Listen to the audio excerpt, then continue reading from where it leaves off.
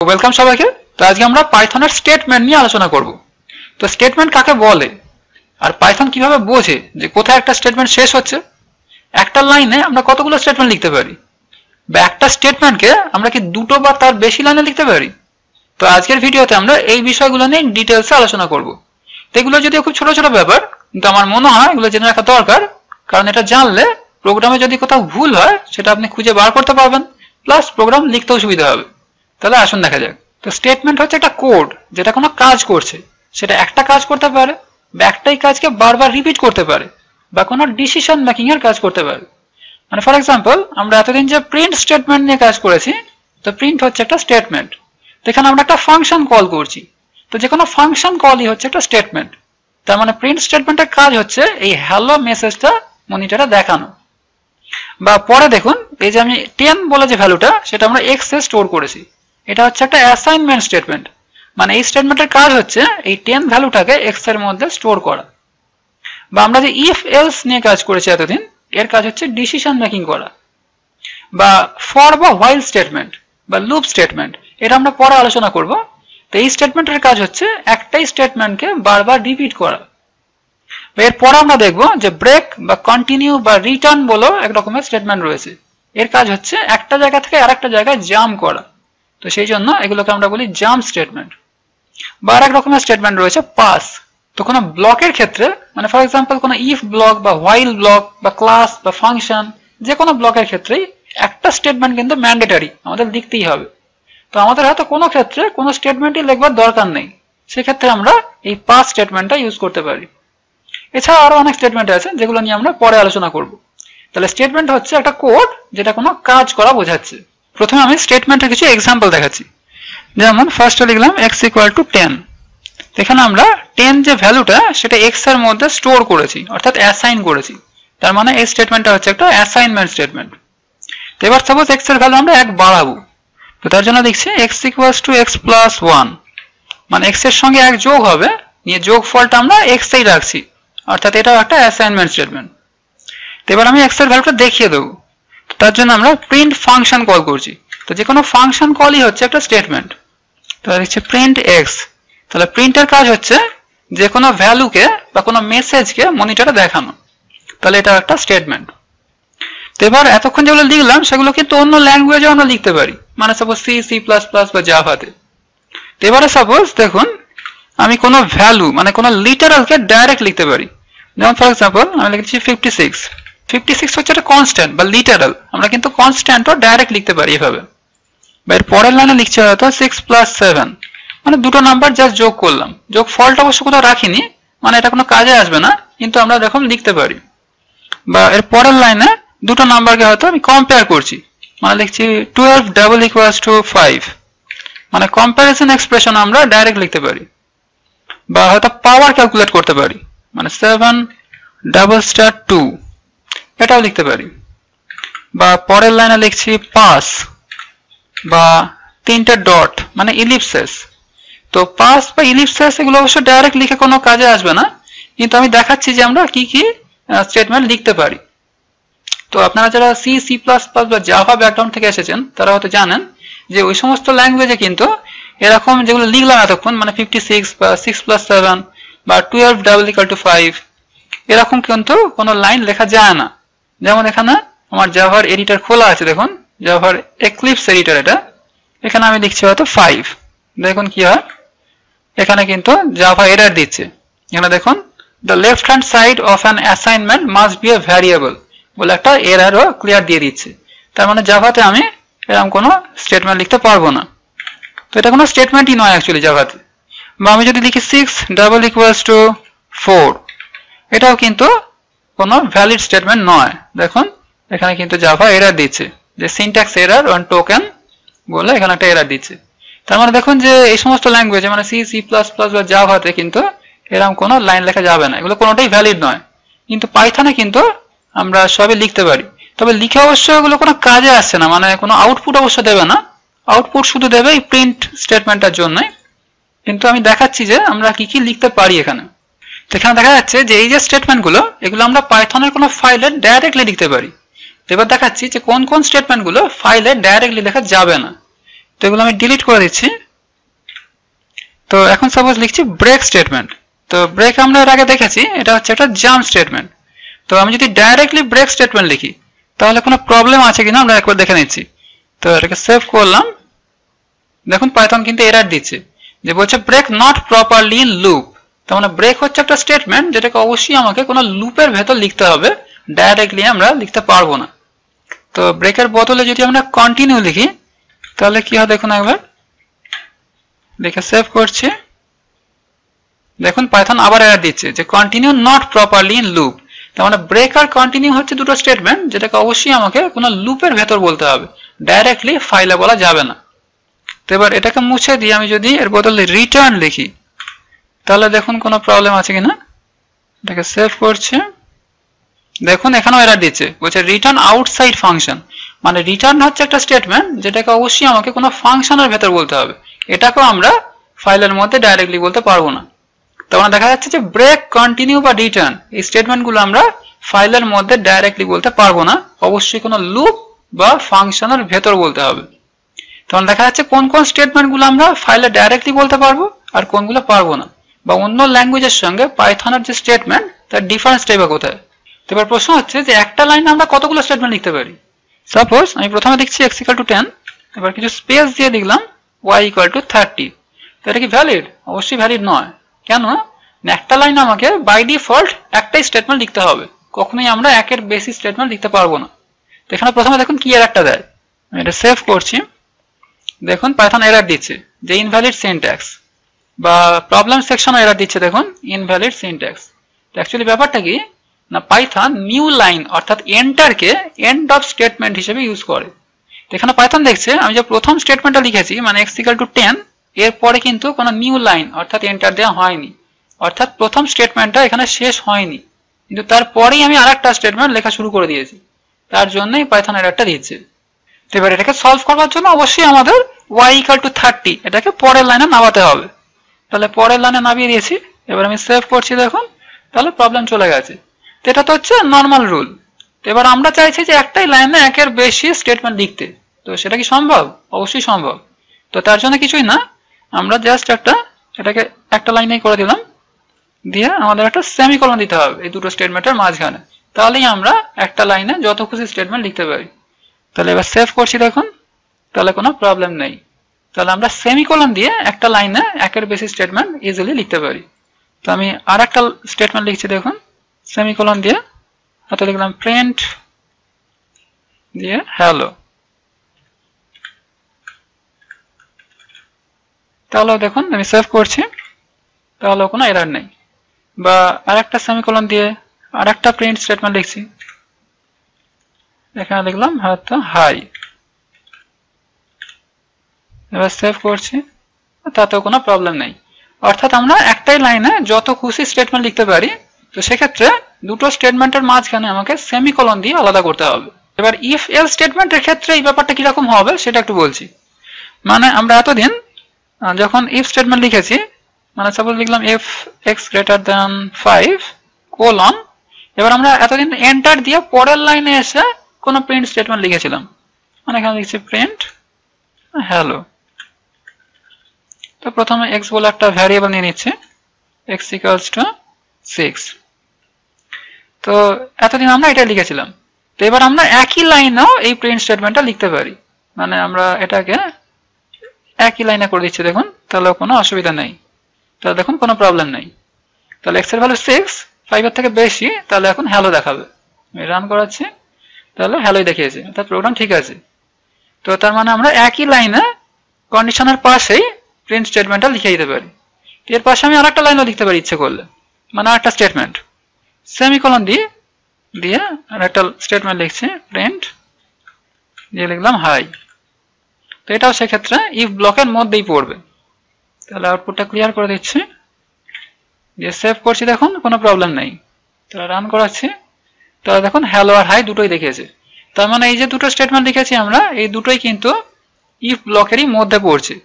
তাহলে আমরা ইফ ব্লকের মধ্যে যে দুটো স্টেটমেন্ট, সেই দুটোকে আমরা সেমিকোলন দিয়ে এখানে আলাদা করেছি, তাহলেই আমরা একের বেশি স্টেটমেন্টও লিখতে পারবো। তো এটা কিন্তু মাথায় রাখতে হবে যে এই যে সেমিকোলন দিয়ে আমরা আলাদা করছি এটা কিন্তু শুধু একটা ব্লকের ক্ষেত্রেই অ্যাপ্লিকেবল। মানে আমি যদি এরপর এলস ব্লক লিখি তাহলে কিন্তু আর সেটা হবে না। মানে সাপোজ আমি এবার এলস লিখে একটা কোলন দিলাম, এবার আমি এর পাশে লিখছি প্রিন্ট, তাহলে কিন্তু সেক্ষেত্রে পাইথন একটা এরর দেবে। আমি লিখছি হয়তো আদার, তাহলে দেখুন আমি সেভ করছি এটাকে, তাহলে দেখুন কিন্তু পাইথন প্রবলেম দেখাচ্ছে। এলস এর নিচে পাইথন প্রবলেম দিচ্ছে যে ইনভ্যালিড সিনট্যাক্স। প্রবলেম সেকশনও দেখুন বলছে ইনভ্যালিড সিনট্যাক্স। অর্থাৎ এই যে সেমিকোলন দিয়ে আলাদা করার ব্যাপারটা এটা কিন্তু একটাই ব্লকের ক্ষেত্রে অ্যাপ্লিকেবল। আমি কিন্তু এলস ব্লকের জন্য আর এই কাজটা করতে পারবো না। মানে এলস ব্লকটা কিন্তু আমাদের অবশ্যই পরের লাইনে লিখতে হবে, এটা কিন্তু মাথায় রাখতে হবে। তাহলে এলসটাকে আমাদের এখন অবশ্যই নিচের লাইনে নামাতে হবে। এবার কিন্তু আমি এলস এর পাশে কোলন দিয়ে প্রিন্ট আদারটা লিখতে পারি, নো প্রবলেম। এবার দেখুন আমি সেভ করছি, তাহলে দেখুন প্রবলেম চলে গেছে। অর্থাৎ ইফ এলস এর ক্ষেত্রে এটা মাথায় রাখতে হবে যে ইফ ব্লকের জন্য যে লাইনগুলো সেগুলো আমি একই লাইনে লিখতে পারি, আর এলস ব্লকের জন্য যে লাইনগুলো সেগুলোকেও একই লাইনে লিখতে পারি। কিন্তু ইফ আর এলস দুটোকে কিন্তু কখনোই একই লাইনে লেখা যাবে না, তাহলে কিন্তু এরর দেবে। তো এই যে ব্লকের পাশে কোলন দেওয়ার পর আমরা অনেকগুলো স্টেটমেন্ট লিখছি সেমিকোলন দিয়ে, এটা যে কোনো ব্লকের ক্ষেত্রেই একইভাবে অ্যাপ্লিকেবল। যেমন আমরা ফর লুপের ক্ষেত্রেও এটা ইউজ করতে পারি। মানে সাপোজ আমি লিখছি for I N x Y Z, এগুলো আমরা ডিটেলসে পরে আলোচনা করবো। ফর লুপ এটা নিয়ে চিন্তার কিছু নেই, জাস্ট আমি এক্সাম্পলটা দেখাচ্ছি। এবার কোলন দিয়ে আমরা আই এর ভ্যালুগুলো পাশাপাশি দেখাবো বা নিচে। তো আমি পাশে লিখতে পারি প্রিন্ট, তারপর লিখলাম আই।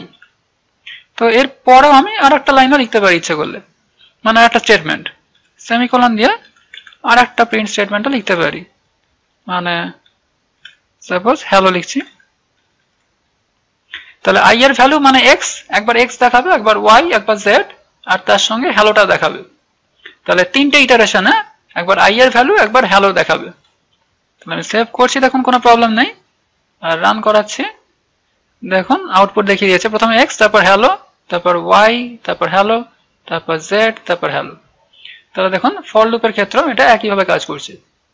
বা সিমিলারলি আমরা হোয়াইল লুপের ক্ষেত্রে এটা ইউজ করতে পারি।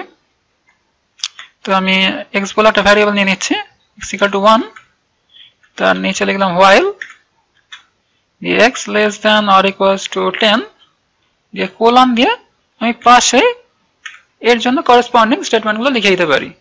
তাহলে প্রিন্ট, এখানেও লিখলাম হ্যালো। তো আমি আর একটা স্টেটমেন্টও লিখতে পারি, সেমিকোলন দিয়ে প্রিন্ট হাই। তো এক্ষেত্রে এক্স এর ভ্যালু যতক্ষণ না 10 হচ্ছে ততক্ষণ হ্যালো আর হাই দেখাতে থাকবে। আর এক্স এর ভ্যালুটা ইনক্রিমেন্ট করতে হবে, তার জন্য আর একটা সেমিকোলন দিয়ে x equals to x plus 1। তাহলে এক্স এর ভ্যালু 10 যতক্ষণ না হচ্ছে ততক্ষণ হ্যালো আর হাই দেখাবে। তাহলে 10 বার ঘুরবে লুপটা। তাহলে সেভ করছি, দেখুন কোনো প্রবলেম নাই। আউটপুটটা ক্লিয়ার করলাম, দেখুন রান করাচ্ছি, তাহলে দেখুন হ্যালো আর হাই 10 বার দেখিয়েছে। তাহলে আউটপুট ঠিকই আছে। তাহলে হোয়াইল লুপের ক্ষেত্রে এটা একইভাবে কাজ করছে। বা এছাড়া অন্য ব্লকের ক্ষেত্রে, যেমন ফর এক্সাম্পল আমরা ক্লাস বা ফাংশন যখন ডিফাইন করছি সেক্ষেত্রে আমরা একইভাবে এই রুলটা অ্যাপ্লাই করতে পারি। যেমন ফর এক্সাম্পল আমি হয়তো একটা ফাংশন ডিফাইন করছি ডেফ, তো ফাংশন নিয়ে আমরা পরে আলোচনা করব ডিটেলসে। তো সাপোজ f1 বলে একটা ফাংশন তৈরি করছি, কোলন দিলাম। এক্ষেত্রে ফাংশনের বডির মধ্যে যে স্টেটমেন্টগুলো থাকবে সেগুলো আমরা এর পাশেই বলে দিতে পারি। মানে সাপোজ বললাম প্রিন্ট হ্যালো আর সেমিকোলন দিয়ে আর একটা প্রিন্ট স্টেটমেন্ট লিখছি প্রিন্ট হাই। তাহলে এই ফাংশনটা যখন কল করব ও হ্যালো আর হাই এই দুটো স্টেটমেন্ট দেখাবে। তাহলে আমি পরের লাইনে এসে f1, তো এই ফাংশনটাকে আমরা কল করে দিতে পারি। তাহলে সেভ করছি, দেখুন কোনো প্রবলেম নেই। তার মানে আমরা এক্ষেত্রে একই লাইনে স্টেটমেন্টগুলো লিখতে পারি। রান করাচ্ছি, দেখুন হ্যালো আর হাই স্টেটমেন্ট দুটো এক্সিকিউট করেছে। তাহলে আমরা ফাংশনের ক্ষেত্রেও একই লাইনে লিখতে পারি, বা ক্লাসের ক্ষেত্রেও আমরা একইভাবে লিখতে পারি। যেমন আমি একটা ক্লাস ডিফাইন করছি, ক্লাস ইএমপি কোলন দিলাম। এখানে আমি জাস্ট খালি দুটো ভ্যারিয়েবল ডিক্লেয়ার করে দিচ্ছি, x equal to 45 R semicolon দিয়ে y ইকুয়ালস টু 78। তো ক্লাস নিয়ে আমরা ডিটেলসে পরে আলোচনা করব, তখন দেখবো যে ক্লাসের অবজেক্ট কিভাবে তৈরি করতে হয়। তো জাস্ট আমি এটাই দেখাচ্ছি যে ক্লাসের ক্ষেত্রে আমরা কোলনের পাশে অনেকগুলো স্টেটমেন্ট সেমিকোলন দিয়ে লিখতে পারি। তো আমি সেভ করছি, দেখুন এক্ষেত্রে কোনো প্রবলেম নেই। তার মানে আমরা এটাই বুঝতে পারলাম যে ব্লকের ক্ষেত্রে কোলনের পাশে আমরা যত খুশি স্টেটমেন্ট লিখতে পারি সেমিকোলন দিয়ে। তো এতক্ষণ দেখলাম যে অনেকগুলো স্টেটমেন্টকে আমরা কিভাবে একটাই লাইনে লিখতে পারি। এবার দেখতে চাইছি যে একটাই স্টেটমেন্টকে আমরা কি অনেকগুলো লাইনে লিখতে পারি। ফর এক্সাম্পল, সাপোজ আমি লিখছি x = 12 প্লাস 45 প্লাস 67। তো এখানে আমরা একটাই স্টেটমেন্ট লিখেছি, তিনটা নাম্বারকে যোগ করে x এর মধ্যে স্টোর করেছি। তো এবার সাপোজ আমি যদি 67 এর আগে দুটো এন্টার দিই, তাহলে কি এটা ভ্যালিড? কখনোই ভ্যালিড নয়। তো প্রথমে আমি সেভ করছি, দেখা যাক পাইথন কি এর একটা দেয়। তো এখানে দেখুন পাইথন বলছে ইনভ্যালিড সিনট্যাক্স, মানে সিনট্যাক্সে ভুল আছে। তো কখনই আমরা এরকম একটা স্টেটমেন্টকে দুটো লাইনে ব্রেকআপ করতে পারি না, এটা অবশ্যই একটা এরর। তো এখন আমরা সেটাই করতে চাইছি যে আমরা একটাই স্টেটমেন্টকে দুটো লাইনে লিখতে চাইছি। তো সেটা কিভাবে সম্ভব না, আমরা যদি প্রথম লাইনের শেষে একটা ব্যাকস্ল্যাশ দিই, সেক্ষেত্রে পাইথন বুঝবে যে পরের লাইনটা প্রথম লাইনেরই একটা কন্টিনিউয়েশন। তো আমি প্রথমে সেভ করছি, দেখা যাক। সেভ করছি, দেখুন পাইথন কিন্তু আবার এরর দিচ্ছে। তো এক্ষেত্রে ভুলটা কোথায় হচ্ছে না, পরের লাইনটা কিন্তু আমি একটা লাইন গ্যাপ দিয়ে লিখেছি। এক্ষেত্রে রুল হচ্ছে যে আমি যদি ব্যাকস্ল্যাশ দিয়ে ব্রেকআপ করি, সেক্ষেত্রে নেক্সট লাইনটা কিন্তু ঠিক পরেই থাকতে হবে, মানে মাঝখানে কোনো গ্যাপ থাকা চলবে না। মানে আমি এখানে 6 নম্বর লাইনে লিখেছি 67কে, আমাকে অবশ্যই 5 নম্বর লাইনে লিখতে হবে। মানে আমি সেভ করছি, দেখুন এবার কিন্তু প্রবলেম চলে গেছে। তার মানে এক্ষেত্রে মাথায় রাখতে হবে, আমি যদি ব্যাকস্ল্যাশ দিয়ে দুটো লাইনকে সেপারেট করি, সেক্ষেত্রে দুটো লাইনকে অবশ্যই পর পর থাকতে হবে, মানে দুটো লাইনের মাঝখানে কখনোই কোনো গ্যাপ থাকা চলবে না। তো এক্ষেত্রে আরেকটা অল্টারনেটিভ আছে এখানে, যে আমি ইকুয়াল টু ডান দিকের পার্টটাকে একটা ব্র্যাকেটের মধ্যে রাখতে পারি, যে কোনো ব্র্যাকেট। তো সেক্ষেত্রে কিন্তু আর দুটো লাইনকে ঠিক পরপর না থাকলেও চলবে। মানে ফর এক্সাম্পল, আমি যদি এখানে দুপাশে দুটো ব্র্যাকেট দিয়ে দিই, সেক্ষেত্রে আমি দেখুন আমি অনেকগুলো এন্টার দিলাম। আমি সেভ করছি, দেখুন এখন কিন্তু আর কোনো প্রবলেম নেই। তার মানে এটাই দাঁড়ালো যে আমি যদি ইকুয়াল টু ডান দিকের যে এক্সপ্রেশনটা, সেটা যদি আমি যে কোনো ব্র্যাকেটের মধ্যে রাখি, সেক্ষেত্রে আমি দুটো লাইনকে যে কোনো জায়গায় লিখতে পারি। আমি যদি স্পেস দিয়ে সরিয়ে দিই, দেখুন তাহলেও কোনো প্রবলেম হবে না, দেখুন কোনো প্রবলেম নেই। তাহলে এটা একটা অ্যাডভান্টেজ, আমরা ডান দিকের এক্সপ্রেশনটাকে ব্র্যাকেটের মধ্যে রাখতে পারি। এনি ব্র্যাকেট, আমি এটাকে কার্লি ব্রেসও করে দিতে পারি, তাহলে কোনো প্রবলেম নেই। আমি সেভ করছি, এক্ষেত্রে কোনো প্রবলেম নেই। আর এটাকে আমি স্কোয়ার ব্র্যাকেটও করতে পারি, স্কোয়ার ব্র্যাকেট করে দিলাম, তাহলে কোনো প্রবলেম নেই।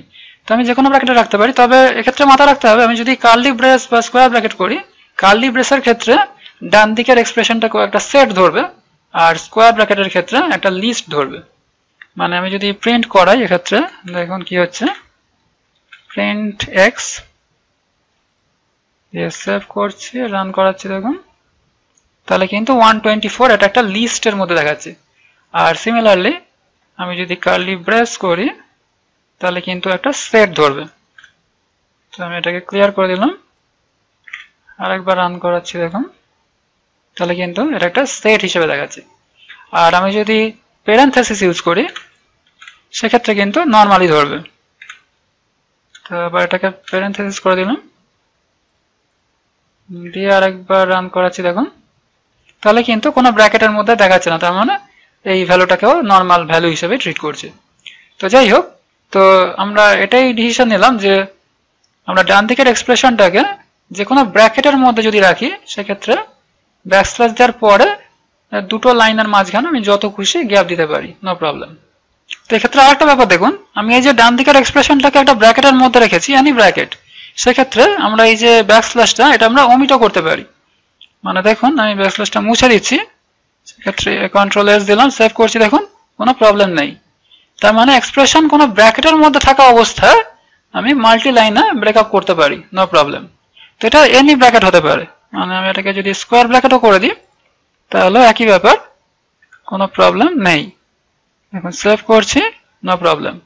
বা যদি কার্লি ব্রেসও করি, এখন কার্লি ব্রেস করে দিচ্ছি, তাহলে কোনো প্রবলেম নেই। তার মানে এটা হচ্ছে একটা অ্যাডভান্টেজ পাইথনের, যে কোনো ব্র্যাকেটের মধ্যে থাকা অবস্থায় কোনো এক্সপ্রেশন আমরা মাল্টি লাইনে ব্রেকআপ করতে পারি। তো সাপোজ আমি এখানে একটা লিস্ট নিচ্ছি, x = 45, 67, তো এটাকে আমি এন্টার দিয়ে পরের লাইনে ব্রেকআপ করে দিচ্ছি, মানে পরের লাইনে লিখছি 12,34 আবার কমা দিয়ে আবার বাকি নাম্বারগুলোকে পরের লাইনে লিখছি, মানে সাপোজ 89,22। এবার দেখুন আমি সেভ করছি, তাহলেও কিন্তু নো প্রবলেম। মানে আমি কোনো লিস্টও নিতে পারি, কোনো সেট নিতে পারি, কোনো ডিকশনারি নিতে পারি, সেক্ষেত্রে আমরা মাল্টি লাইনে ব্রেকআপ করতে পারি। তো এটা হচ্ছে আরেকটা ফিচার, যে কোনো ব্র্যাকেটের মধ্যে থাকা অবস্থায় কোনো ভ্যালুগুলো আমি মাল্টি লাইনে ব্রেকআপ করতে পারি, নো প্রবলেম, সেক্ষেত্রে কোনো ব্যাকস্ল্যাশও লাগবে না। তো এই ফিচারটা কিন্তু ইফ এর কন্ডিশন বা হোয়াইল এর কন্ডিশনের ক্ষেত্রে অ্যাপ্লিকেবল। মানে ফর এক্সাম্পল আমি এখানে দুটো ভ্যারিয়েবল নিচ্ছি, x = 12 আর y = 45। তো এবার আমি যদি একটা ইফ কন্ডিশন ইউজ করি, তো সেই কন্ডিশনটাকে আমি ব্র্যাকেটের মধ্যে রাখতে পারি। তো জেনারেলি আমরা ব্র্যাকেটের মধ্যে রাখি না, সেটা পাইথনে কেউ ইউজও করে না, তো আমরা কিন্তু ব্র্যাকেটে রাখতে পারি ইচ্ছে করলে। আর সেক্ষেত্রে এই অ্যাডভান্টেজটা পাওয়া যাবে যে সাপোজ আমি যদি এরকম লিখি যে x > 5 and y < 7 any condition লিখছি, তো কোলন দিয়ে আমি পাস লিখছি। তো এখানে আমার কিছু লিখবার নেই, তার জন্য আমরা পাস ইউজ করলাম। তো এখন আমরা যদি এটাকে ব্রেকআপ করে দিই এন্টার দিয়ে, তাহলে দেখুন সেভ করছি, তাহলে কিন্তু নো প্রবলেম। তার মানে আমরা ইচ্ছে করলে ব্র্যাকেটের মধ্যে যদি কন্ডিশনকে রাখি, আমরা মাল্টি লাইনে ব্রেকআপ করতে পারি। এটা হচ্ছে ব্র্যাকেট দেওয়ার অ্যাডভান্টেজ। জেনারেলি আমরা ব্র্যাকেট দিই না, কারণ পাইথনে কেউ ব্র্যাকেট দিয়ে কন্ডিশন লেখে না। তো ইচ্ছে করলে আমরা ব্র্যাকেটটা দিতে পারি, তার অ্যাডভান্টেজ হচ্ছে এটা, আমরা মাল্টি লাইনে কন্ডিশনটাকে ব্রেকআপ করতে পারি। যদি কন্ডিশন অনেক বড় হয়, সেক্ষেত্রে আমরা ইচ্ছে করলে এইভাবে মাল্টি লাইনে ব্রেকআপ করতে পারি। এটা হোয়াইলের ক্ষেত্রে অ্যাপ্লিকেবল। মানে আমি যদি এখানে ইফ এর বদলে হোয়াইল লিখি, এবার দেখুন হোয়াইল, এখানেও একটা ব্র্যাকেট দিচ্ছি। জেনারেলি হোয়াইলেও কেউ ব্র্যাকেট দেয় না, তো আমি এখানেও একটা ব্র্যাকেট দিয়ে দিলাম, হোয়াইল x > 5 and y < 9। এবার এখানে কোলন দিয়ে আমি পাশে লিখলাম। তো এবার আমি আবার সেই একই আগের মতো এন্ড এর পর একটা এন্টার দিলাম, দিয়ে স্পেস দিয়ে সাপোজ এখানে লিখলাম, দিয়ে সেভ করছি। দেখুন এখানে নো প্রবলেম। তার মানে হোয়াইলের ক্ষেত্রে আমরা যদি কন্ডিশনটাকে ব্র্যাকেটের মধ্যে রাখি, আমরা কন্ডিশনটাকে মাল্টি লাইনে ব্রেকআপ করতে পারি। ব্র্যাকেটটা কিন্তু ফর লুপে ইউজ করা যাবে না। মানে ফর এক্সাম্পল আমি যদি এখানে ফর লুপ ইউজ করি, for i in for example লিখছি xyz, দিয়ে কোলন দিয়ে পাসই লিখলাম। তো এখন যদি আমি ইন এর পাশে একটা এন্টার দিই, সেক্ষেত্রে আমি যদি সেভ করি, দেখুন এখন কিন্তু এরর দিচ্ছে। তো এখন আমি যদি একটা ব্র্যাকেট দিই, তাহলে দেখুন কি হচ্ছে, এখানে আর xyz এর পাশে ব্র্যাকেট দিলাম, দিয়ে সেভ করছি, তাহলেও কিন্তু একই প্রবলেম দেখাচ্ছে। তার মানে এখানে ব্র্যাকেট দিলে আর হবে না, তো এখন আমাকে ব্যাকস্ল্যাশই ইউজ করতে হবে। তো আমি ইনের ডান দিকে একটা ব্যাকস্ল্যাশ দিলাম, দিয়ে সেভ করছি, তাহলেও কিন্তু এরর দেখাচ্ছে। কেন? এক্ষেত্রে আমাকে মাথায় রাখতে হবে, ব্যাকস্ল্যাশের ক্ষেত্রে আমি আগেও বলেছি যে দুটো লাইনকে কিন্তু পরপর থাকতে হবে, মানে মাঝখানে কিন্তু কোনো গ্যাপ দেওয়া চলবে না। তো মাঝখানে যে 8 নম্বর লাইনে গ্যাপটা রয়েছে, এটাকে আমাকে মুছে দিতে হবে এখন। তাহলে আমি মুছে দিয়েছি, দেখুন আর কোনো প্রবলেম নেই। তাহলে ফর লুপের ক্ষেত্রে আমাকে অবশ্যই ব্যাকস্ল্যাশ ইউজ করতে হবে, এখানে ব্র্যাকেট দেওয়া চলবে না। আর সেক্ষেত্রে দুটো লাইনকে পরপরই থাকতে হবে, মাঝখানে কোনো গ্যাপ দেওয়া চলবে না। তাহলে আপনারা দেখলেন যে কি করে আমরা একটাই লাইনে অনেকগুলো স্টেটমেন্ট লিখতে পারি, বা একটাই স্টেটমেন্টকে অনেকগুলো লাইনে ব্রেকআপ করতে পারি। তো আপনার যদি এখনো কোনো কোয়ারি থাকে, প্লিজ কমেন্ট বক্সে লিখে জানান। আর পরের ভিডিও আমরা Python assignment statement, sequence packing and unpacking এবং স্টার্ট এক্সপ্রেশন নিয়ে আলোচনা করব। তাহলে অবশ্যই চ্যানেলটি সাবস্ক্রাইব করে নিন পরের ভিডিও লেটেস্ট আপডেট পাওয়ার জন্য। Thank you so much for watching.